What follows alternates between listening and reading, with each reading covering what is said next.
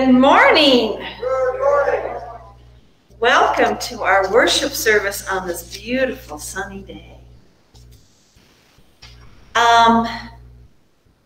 There are some sheets in the back with eggs on them that you are invited to color and return to Beth. It is the fellowship fundraiser, so if you want to include some money with that, that's good too. Want to make sure that you know we are having a Maundy, Thursday service. It'll be from noon to 6, and what it is, it's prayer stations. So you were invited to come at any time during that period and walk the prayer stations. And of course, we will be meeting next Sunday for Easter Sunday, and come one, come all. During the opening hymn, I invite you to wave your palm, march around if you want to. That's good too. Today, we come to the end of the Lenten season. We started the season with plants and people in many different places. Some may have put their plants in the windows. Some may have put them on the bedsides or on their tables. Some of us added other activities during Lent. And yet, wherever we did or didn't place our plants, or wherever we gave up or added something, we, and perhaps the plants, mine did and then didn't, grow. Some grew tall, some grew wide, some of us learned new skills, others of us learned that we can let something we had grown accustomed to die. The end result is that in this season of Lent, we have all actually grown in some way. In our faith, in our spiritual journeys, in our personal lives. And Jesus grew with us in both our times of dying and in both our times of new life. So today, we come to be present with Jesus as he grows into death so that we might live. Let us worship.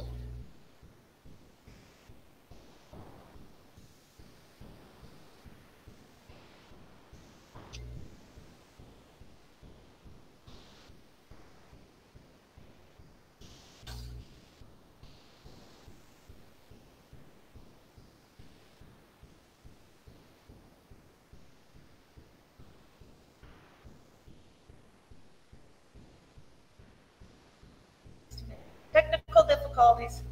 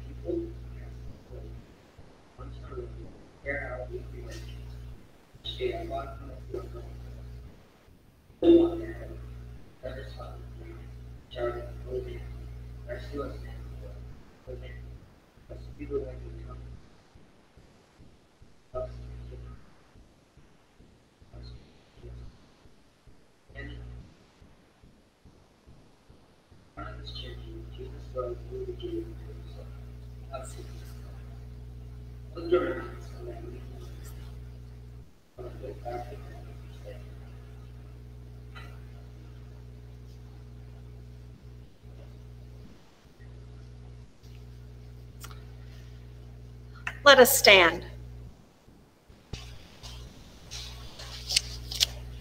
Let us enter the city of God today and shout our hosannas to the King. Let us join the walk toward freedom and follow Christ's path into wholeness. Let our hearts ache for justice and mercy and weep for peace and freedom. Let us turn our backs on the power that grasps for control and follow the one who brings life. Let us walk in solidarity with the abandoned and oppressed and welcome the broken and the sick. Let us touch and see as God draws nigh, riding in triumph toward the cross. With our palms, our coats, our scarves, whatever, let us welcome Jesus into our presence.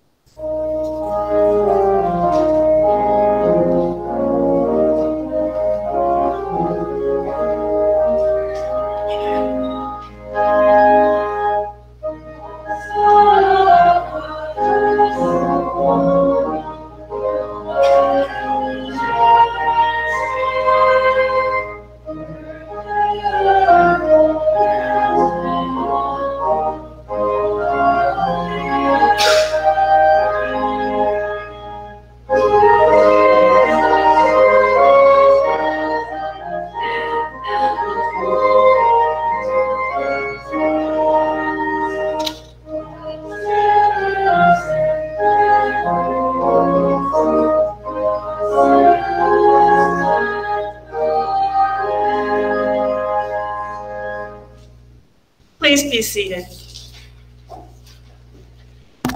In general, we have a tradition of following the lectionary readings during our worship services. In year B, which is the one we're in, the lectionary, the gospel reading for today, is found in Mark chapter 14, verse 1 through chapter 15, verse 47. As a result, this Sunday presents both opportunities and challenges. On the one hand, the reading of the entire Passion narrative reminds the church that the reading of Scripture is itself a form of proclamation. On the other hand, the Passion narrative is really long, and to combine it with a sermon, well, let's just say you all might miss your lunch. So on this Sunday, I didn't think there needed to be a formal sermon. I know you're all cheering about that, but the reading of the Passion narrative is itself a service, and it serves as a proclamation of the word. As our story of Jesus begins, Jesus is spending the evening with his disciples. And a woman enters and begins to anoint, to wash Jesus's feet in fragrant oil. Some of the disciples consider this a waste of resources and get upset about it. But Jesus notes that her small deed, her gift to him, will make an impact on our lives such that it will be remembered for generations to come. As you hear the story of the anointing, consider what you may have done for others that will live on not only in their lives, but in the lives of future generations.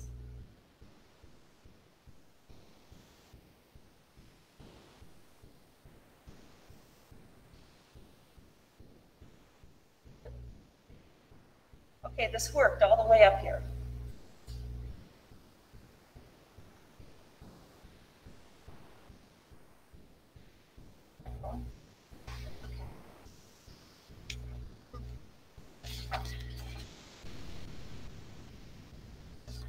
The Passover and the Feast of the Unleavened Bread were 2 days away. The Jewish leaders and the chief priests and the scribes gathered to discuss how they might secretly arrest Jesus and kill him. While Jesus was eating dinner in Bethany at the house of Simon the leper, a woman came into the house carrying an alabaster flask with a precious, sweet-smelling ointment made from the spikenard. She came to Jesus, broke the jar, and gently poured out the perfume unto his head. Some of those around the table were troubled by this and grumbled to each other, "Why did she waste this precious ointment? We could have sold the ointment for almost a year's wages, and the money could have gone to the poor." Jesus said, "Leave her alone. Why are you attacking her? She has done nothing wrong. She has done a good thing. The poor will always be with you, and you can show kindness to them whenever you want, but I won't always be with you. She has done what she could for me. She has come to anoint my body and prepare it for burial. Believe me when I tell you that this act of hers will be told in her honor as long as there are people who tell the good news."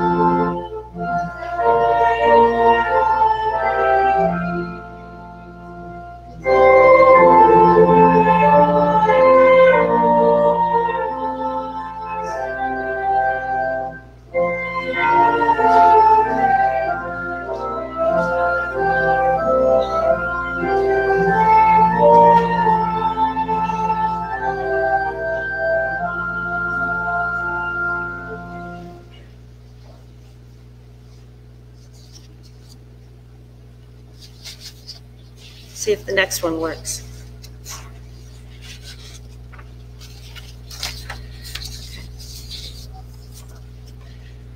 Mark 14, 10 through 25. It was after this that Judas Iscariot, one of the 12, went to meet the chief priest with the intention of betraying Jesus to them. When they heard what he proposed, they were delighted and promised him money. So from this time on, Judas thought and waited and sought for an opportunity to betray Jesus. On the first day of the Feast of the Unleavened Bread, the customary day when the Passover lamb is sacrificed, his disciples wondered where they would celebrate the feast. "Where do you want us to go and make preparations for you to eat the Passover meal?" That evening, Jesus and the 12 arrived and went into the upper room that the disciples had found. As they reclined around the table, Jesus said to the disciples, "I tell you in absolute sincerity, one of you eating with me is going to betray me." The 12 were upset. They looked around at each other, and one by one declared, "Lord, it is not I, is it?" Jesus replied, "It is one of you, the 12, one of you who is dipping your bread in the same dish that I am."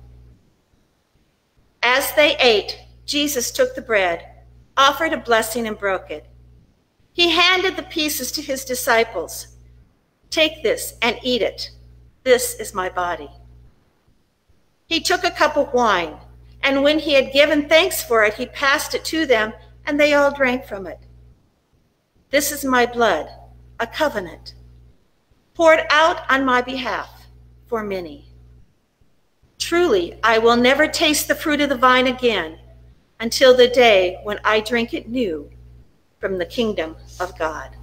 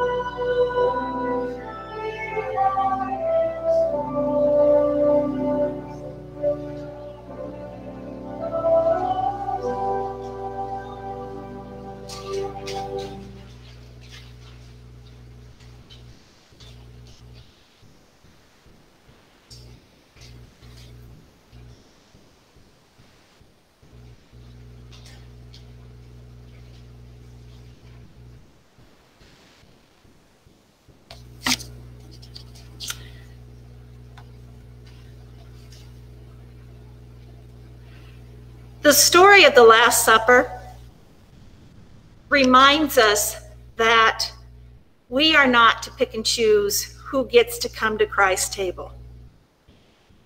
For even those who betray us have a place at the table. It is a reminder that even when we feel that another does not deserve our help, that God feels differently. And that's one of the reasons that we give our offerings to Christ's church, so that his church may offer a place at the table to everyone. Please remember to continue giving in this time so that our ministries can continue to be shared with those who want to come to the table here and around the world. Join me in our prayer of dedication. The crowds offer you their coats to walk on. They wave their palm branches, honoring your presence. Today we honor you, Lord, with our faithful tithes and offerings. We lay these gifts before you, humble tokens of our love, a public display of affection for our King of Kings. Amen.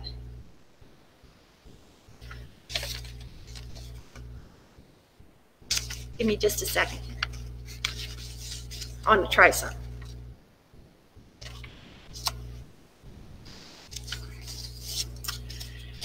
In her book, Learning to Walk in the Dark, theologian Barbara Brown Taylor says, "One of the hardest things to decide during a dark night is whether to surrender or resist.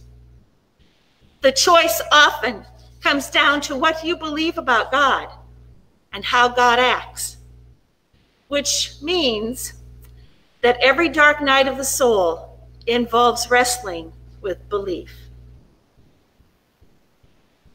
Just when we believe our faith has grown to a place where we really understand what God needs from us, something happens that places fear in our hearts, a fear that causes us to run from rather than to God.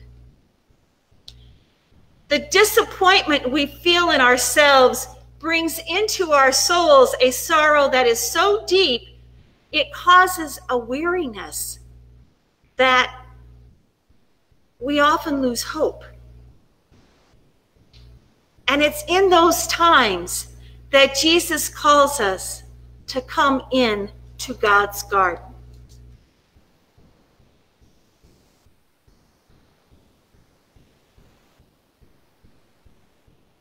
Does it work?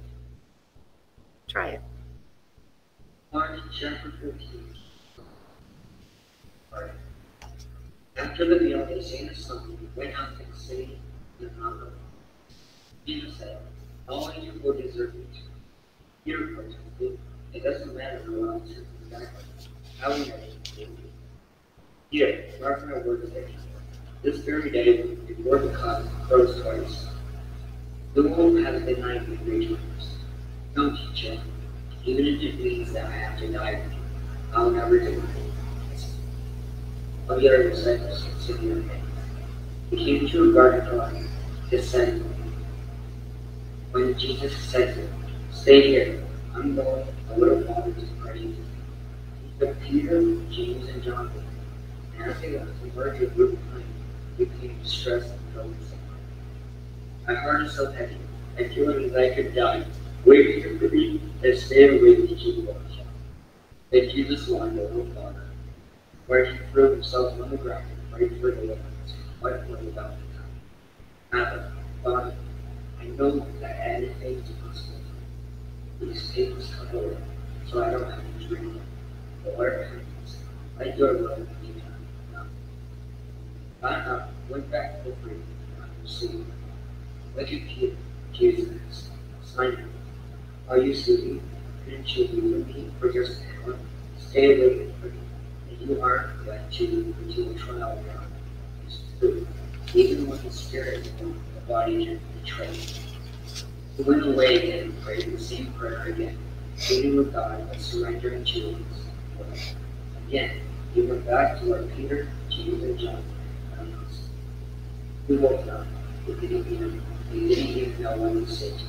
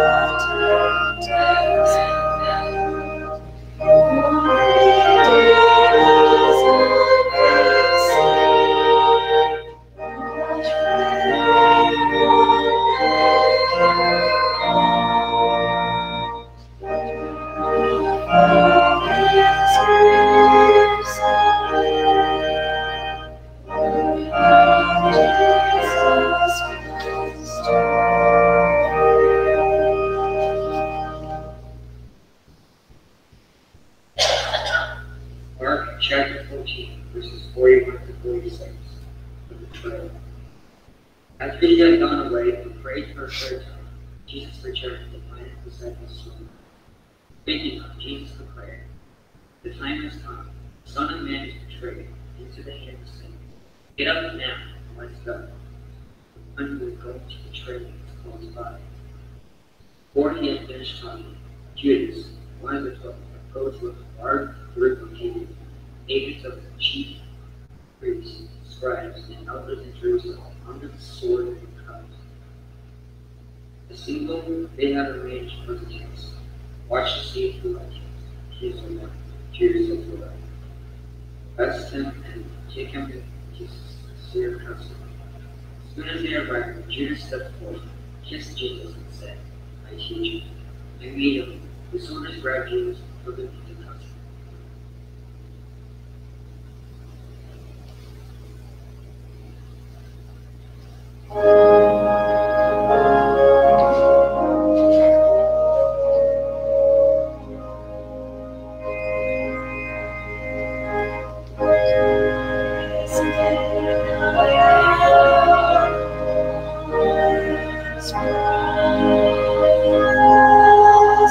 Christ,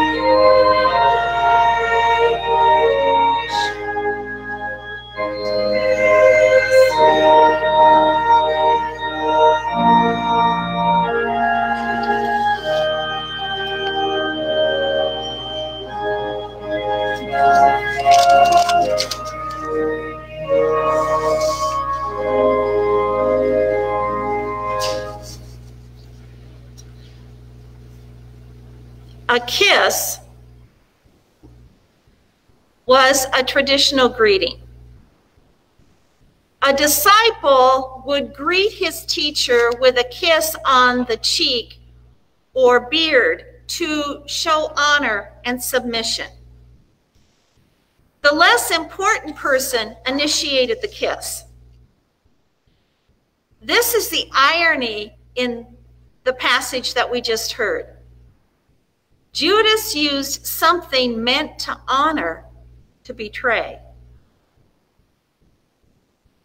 How often do our thoughts, our words, our actions betray the trust that others have placed in us? How often do our actions cause another to feel alone, estranged from the world? Do we offer the kiss of death or a life-giving act?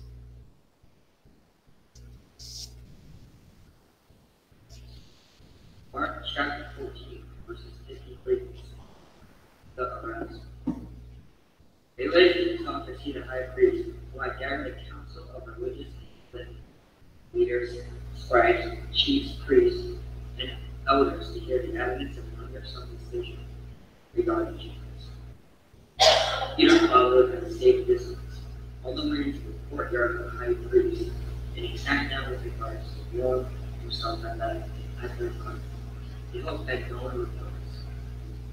Chief priests and other religious leaders called for witnesses against Jesus, so they could arrest Jesus. But things didn't turn out the way they had done. There were plenty of people willing to get up and accuse Jesus falsely, quoting what Jesus had said or done. But their testimonies disagreed with each other, and the leaders were left behind. The high priest stood up and turned to Jesus. Do you have anything to say? What do you think among these people are said about? This piece didn't say a word. Again, the high priest asked, "Are you God appointed? Whoever you king, the son of the blessed one?" He pointed Jesus. One day you will see the Son of Man sitting at his right hand, in the place of honor and power. Hearing his clothes, the high priest, the head of the council, what else do we need to hear? You have heard the blasphemy from his own lips. What do you have to say about that? The verdict was the man. Jesus was guilty of tragedy. People began to humiliate him. Some even spat on him. Then he was blindfolded, and he slapped and punched him. Then the guards took him, beating him as they did himself.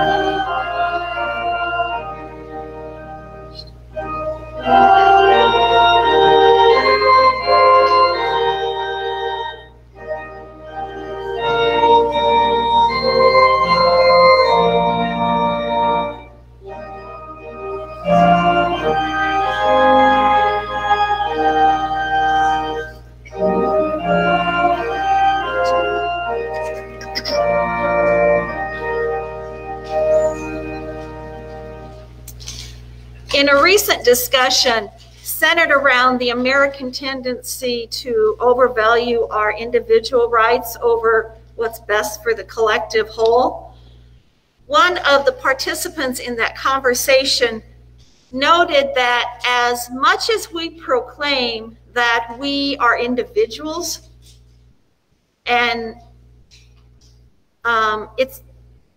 that's not the case. And you only need to look at a class picture from your school days, especially high school, to disprove that. There is often a commonality in those pictures of hair lengths and clothes styles. We spend an enormous amount of time and effort and money trying to fit in with those whose opinions we value. And why do we do this? Because no matter how much we declare others' opinions don't matter, much like Peter, we fear being the outsider. Mark chapter 14, verses 66 and 72. While Peter was waiting by the fire outside, one of the servant girls, the high priest, saw him. You were one of those men of Jesus of Nazareth. Peter looked at him. Look, around the way. He left him. As he went away, the servant girl saw him again. Hey, this is one of them who followed Jesus. No, I'm not one of them, Peter replied. A little later, some of the other bystanders turned to Peter. Show me your one of them. Peter done. You can tell by her accent. Listen, Peter shouted, I don't even know what the man is talking about. As he said this, a cock crowed the second time. Here remember what Jesus said. Or the cock crows twice. You will have to deny 3 times. Peter began to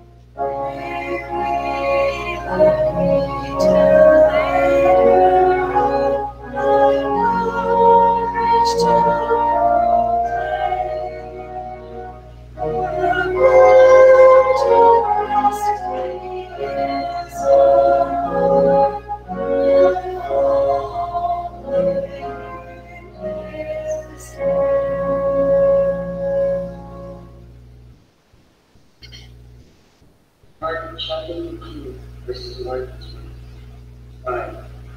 When morning came, the chief priests met in council with all the Jewish leaders. They bound Jesus, led him away, and turned him over to the Roman governor, Pilate. After hearing what the Jewish leaders had to say, Pilate turned to Jesus and asked, Are you the king of the Jews? You have said so, Jesus answered. The chief priests went on to accuse Jesus of like, Pilate looked at Jesus. You have anything to say? How do you respond to all these charges that have been made against you? Jesus said no. Pilate was astonished. Now it was the custom of the priests that Pilate should release one prisoner from custody. None the people stood by him. There was one rebel from those in prison for insurrection against the Roman occupation. He had committed murder during the uprising. God gathered in front of Pilate's judgment to request that Pilate follow his custom. Pilate turned to him. I don't release you to the king of the Jews. You the chest priests that delivered Jesus, because they were threatened, not because Jesus was clear. So the priests moved among the crowd and persuaded him to come for or rise instead. Pilate asked the crowd, what do you want me to do with the king of the Jews? Crucify him! Crucify him! They shouted. But now he called to them, why? What has he done to deserve such sentence? Crying all aloud, the crowd fled. Crucify him! Crucify him! Pilate saw that he could not persuade the crowd to change his mind, and release Barabbas to him. He wept, which was a normal prelude to crucifixion. And he and Jesus led away to the crucifixion.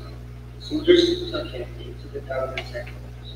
As some soldiers and a detachment gathered there, hundreds of them. Put a purple robe on, and made a crowd of people that they forced onto the men, and they began to cry out in one salute, "Hail to the King of the Jews!"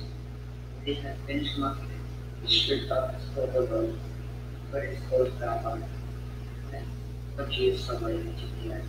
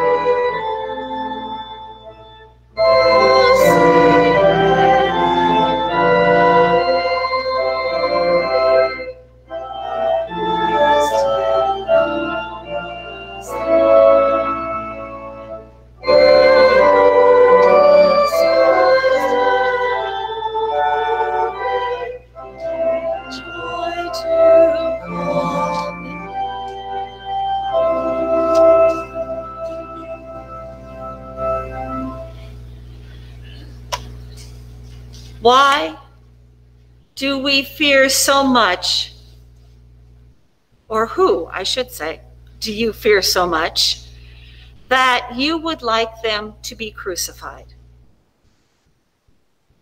As much as we want to deny this, there is not one of us, not one, who, if we are honest, can say there is not someone we would like to have crucified.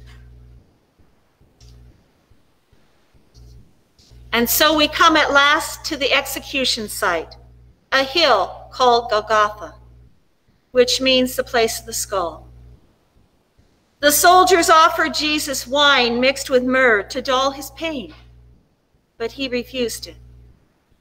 And so they crucified him, divided up his clothes, and cast lots, which is an ancient equivalent of rolling dice, just to see who would keep the clothes that they had stripped from him. His crucifixion began about 9 o'clock in the morning. Over his head hung a sign that indicated the charge for which he was being crucified. It read, "The King of the Jews." On the other side of him were two insurgents who also received the death penalty. And the Hebrew scripture was completed that said he was considered just another criminal. Those passing by on their way into and out of Jerusalem insulted and ridiculed him. Some of the crowd called out, so you're the one who's going to destroy the temple and rebuild it in 3 days? Well, if you're so powerful, then why don't you rescue yourself? Come down from that cross. Chief priests and scribes mocked Jesus among themselves, saying, "He rescued others, but he can't rescue himself. Let the anointed, the King of Israel, come down from the cross now, and we'll see it and believe it." Even the insurgents who were being crucified next to him taunted him and reviled him. At noon, the day suddenly darkened, the sky suddenly darkened for 3 hours over the entire land.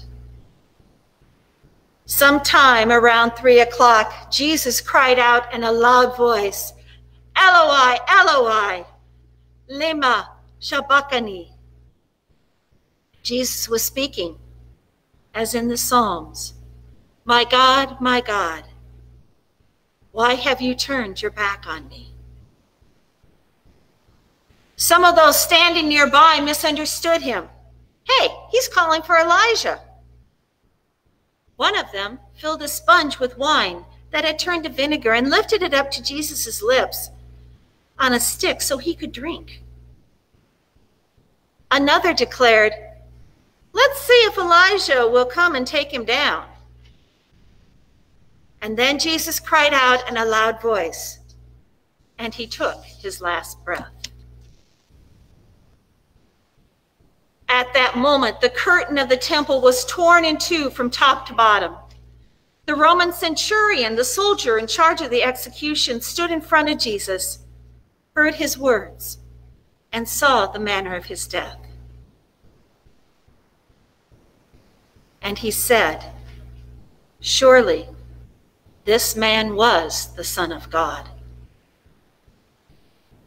Off in the distance, away from the crowds, stood some of the women who knew and had followed Jesus, including Mary Magdalene and Mary, the mother of the younger John, Joses, and Solomon. These were the women who used to care for him when he was in Galilee, and many of the other women who had followed Jesus to Jerusalem joined them. Evening came. The crucifixion had taken place on Preparation Day, Friday, before the Jewish Sabbath began at sundown. Joseph of Arimathea, a member of the ruling council, who was also a believer, anxiously waiting for the kingdom of God, went to Pilate and boldly asked for the body of Jesus. Pilate could not believe Jesus was already dead, so he sent for the centurion, who confirmed it. And then Pilate gave Joseph permission to take the body. Joseph had the body wrapped in linen burial cloth that he had purchased and laid him in a tomb that had been carved out of rock. Then he had a stone rolled over the opening to seal it. The long passion reading from Mark 14 through 15 should move us to tears. Tears of obedience, of suffering, deception, betrayal, indifference, abandonment. Tears of grace, faith, and tender care for a lifeless body. This is our story, the final chapter in the life of Jesus. Without this story and the story of Easter, nothing else in our Christian history makes sense. This story is God. God dying with us, God dying for us, and God offering us new life. Please stand for the benediction.